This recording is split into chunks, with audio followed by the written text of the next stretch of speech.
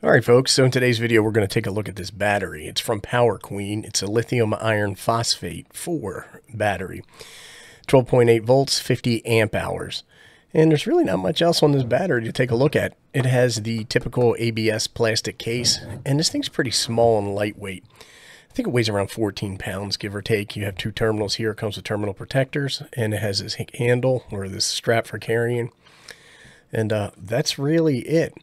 Before we get started, I did want to say that I was contacted by Power Queen. They asked if I would do a review of this particular battery, and of course I said yes. So they sent this to me free of charge in exchange for this video review. If you're the type of person who is triggered by sponsored content on YouTube, I suggest you go watch some cat videos. So here are the plastic, maybe they're Teflon inserts that you get on the battery that come in here. Try to keep these if you buy one of these, because these are really handy for if you were going to transport the battery or put it in storage and you don't want anything going across the terminals. They also came with these two M8 bolts, and each one of these has a washer and a lock washer, and they also came with extra washers. And then they also came with these bolt covers. These are M8 bolts, and you would use these bolt cutters to protect these, and they just screw right into the battery here. And when I screw these in, there is a little bit of a gap there.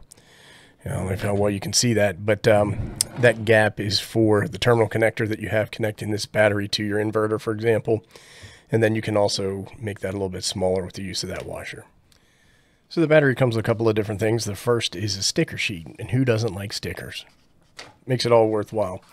And then it comes with this cheat sheet that tells you some very basic safety handling information and some things you need to do before you use your battery. We're not going to look at that. It's pretty much common knowledge. If you haven't had any experience with batteries like this, then maybe you want to take a look at that. But more importantly, you probably want to read this manual. And like all Power Queen products, it comes with a pretty nice, well-written manual. Let's take a quick look. Here we just have a quick product overview. You can see your max continuous output power, 640 watts. We'll test that with an inverter. Max discharge current's 50 amps. Recommended charge current is 10 amps. They'll refer to this as 0.2C, which means 20% of capacity. So if it was 100 amp hour, it would be 20 amps because that would be 20% of capacity.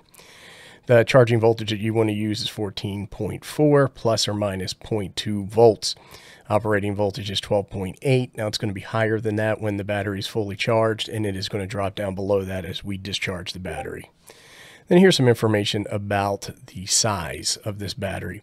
It's about 6.69 inches tall, 7.79 inches across, and then 6.53 inches deep. It's pretty small. And then here's some information about the bolts. We already talked about these M8 bolts. There's some safety information and some warnings. We're not going to read through that, but I encourage you to do that. The big thing that I want to take a look at here is the battery parameters. And here we go. So it tells you your cell type is lithium iron phosphate 4, and then you have your nominal voltage, your rated capacity, your energy, and we just covered all that. Talks a little bit about internal resistance and cycle time, or cycle life, 4,000 charge and discharge. Now that's full discharge and recharge. So if you use it at like 20% capacity in the recharge, this is probably going to be extended a little bit.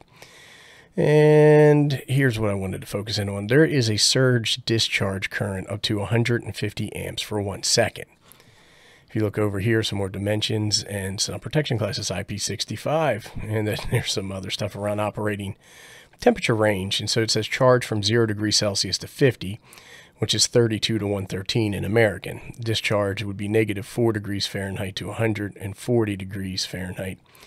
And then for storage, you want to go from around 14 degrees Fahrenheit to 113. When we take a look at here, it tells you a couple of different things, how to connect it to your generator or your solar controller, for example. And it also talks about estimating battery capacity. One of the things I wanted to show was how to connect the batteries, and they do have some good information here around connecting in parallel and then connecting your batteries in series. Now, it's my understanding that you can connect 4 of these either direction for a total of 16 batteries. Here's a diagram of 8. Now, what I would recommend is that if you're going to build a large battery bank like this, maybe you should just look at the 100 amp hour or the 200 amp hour versions of this battery. And then just a little bit more information around general steps and things that you can do if your battery stops working. I'll include a link to this website below where you can check it out. But you can see the battery is normally $199.99, and right now it is $136.48. I'll have a link below that gets you a 5% off discount, and that would put the price right now at $129.65. There's also other information here that you might want to check out, so check it out. Okay, and we're going to use this device. It's from West Mountain Radio, and it is a CBA4 computerized battery analyzer, and it gets hot. Anyhow, you just connect this USB port up to your computer, and there's some software we'll take a look at, and then you connect these Anderson power poles to your battery, and we're going to drain about 10 amps an hour, so we should have about a 5-hour test. Okay, so we have this 10 gauge wire going from our positive and negative terminals into the power pole connectors on the computer battery analyzer, and then we have the USB cable going from here into the computer. Let's switch over to the software. Okay, so here's our computer control software, and if you look over here for battery, we have hit the detect button, and we have a lithium iron phosphate battery selected. It detected the voltage at 13.6. The capacity right now says 100 amp hours, and that's not true, so we're going to change that to 50. I believe it has 4 cells in there, but I'm not 100% sure. We're going to leave it as is. Now over here for our discharge, we have a cutoff voltage set for 10 volts. I'm not sure what the internal BMS cutoff is on this battery, but I typically cut off at 10 for all these tests. If the BMS is higher than that, like 10.5 for example, then the test will stop because of the BMS. Test amps are going to be 10 amps per hour. So I'm going to go ahead and I'm going to hit start. And then our test is beginning. Now we see a little bit of sag right out of the gate, and you always see that when you initially put a load on a battery. Now this should run for about 5 hours, and we're going to come back when it's done. Okay, the test is done, and let's take a look over here, and we can see the results. So the test is complete. We got 51.070 amps out of the battery, and that is above the specified rating, so that's awesome. And we got 645.834 watts out of the battery, and I believe it was rated for 640. So again, we were over a little bit there as well, and the test ran for 306 minutes, which was just over 5 hours. If we take a look at the curve here, we can see that it held pretty good up to about 20 amps out, then it dropped down, but this is only 12.7 voltage, which is still really good, not really a problem.